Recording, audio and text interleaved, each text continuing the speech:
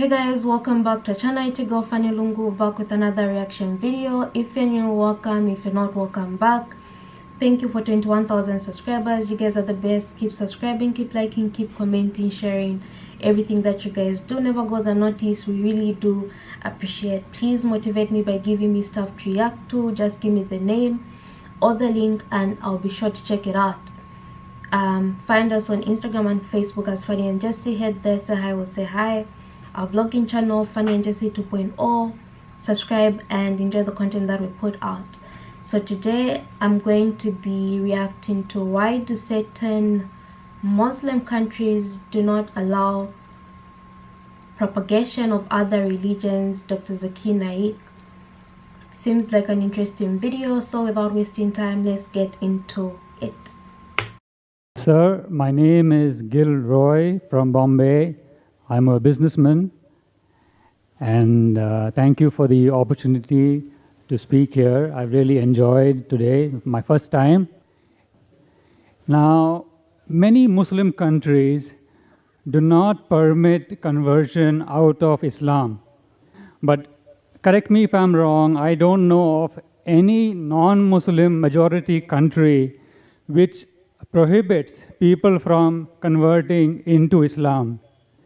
Now, what is the right thing in Islam? Because as you say, you don't need the sword for Islam, and thousands and millions of followers will anyway get into Islam. What would be your response?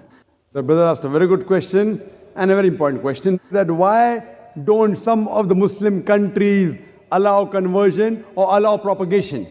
They don't allow the propagation to take place, they don't allow conversion from anyone to convert Muslim to a non-Muslim. Basic question, whether it be anyone. Brother, as far as the propagation is concerned, there are countries, for example Saudi Arabia, which does not allow propagation. The only country which I know very well, which does not allow propagation, it is Saudi Arabia. And the reason is that suppose, brother, you want to start a school. If you want to start a school, you are taking an interview of a maths teacher.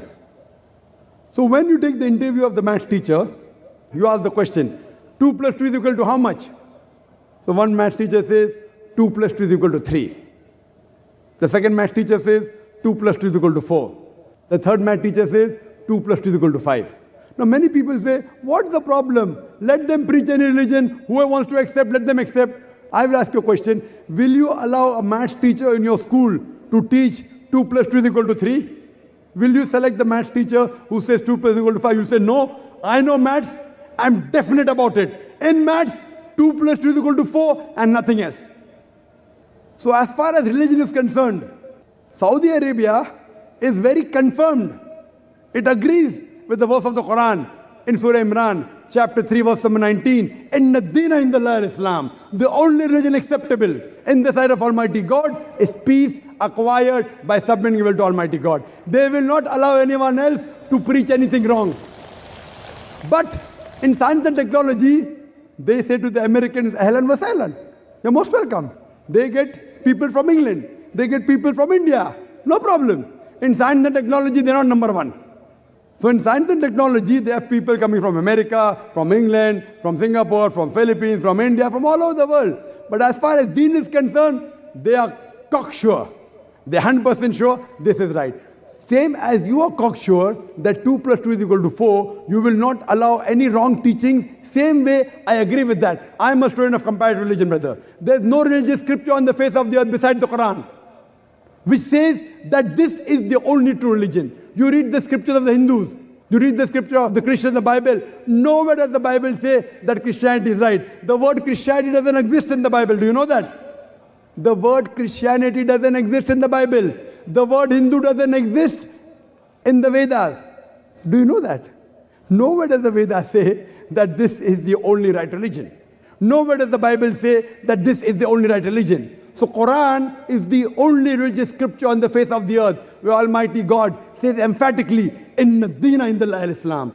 The only religion acceptable in the sight of Almighty God is Islam. So as far as preaching, propagating any religion is concerned, I am sure that if you know what is confirmed, They will not allow anyone else to preach something which is wrong. This India, it's a secular country. It's not a Hindu country. It's in the constitution. Of the people, for the people, by the people. I'm an Indian. Geographically, I'm a Hindu because I'm an Indian. But practicing Muslim. I'm a practicing Muslim. It's my birthright in this country to preach, propagate, and practice this religion. That is what is in the constitution. Different countries, different rules, and different ways of doing things. We can't speak on other countries unless we're from there, and to understand something you really have to go to the local people. If Saudi Arabia is saying this is the only thing allowed, the rest of the world has to respect that. If Zambia is saying this is the only thing allowed, we have to respect that. I, as an outsider, as much as I want to criticize, can criticize, you know, but it shouldn't be to a point that I'm lobbying to change something in Zambia and I don't come from there, you know, something in Saudi Arabia and I don't even come from there, I don't even understand anything from there. And laws are straightforward. If it's in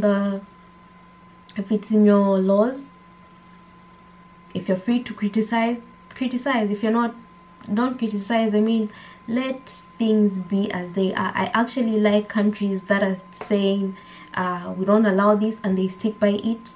We allow this and they stick by that. It's fine. Really fine. That's why I always say, especially for the travelers, as long as you're traveling somewhere, always make sure you know at least the basic laws so that you may not be found wanting. You can't go to another country and start preaching something they don't accept, respect, or something, you know. Go back to your country and preach that thing if it's allowed, and be free in your own land. Let me know what you guys actually think about this video. Otherwise, I mean, this is a very good topic actually. Otherwise, let me know what you think.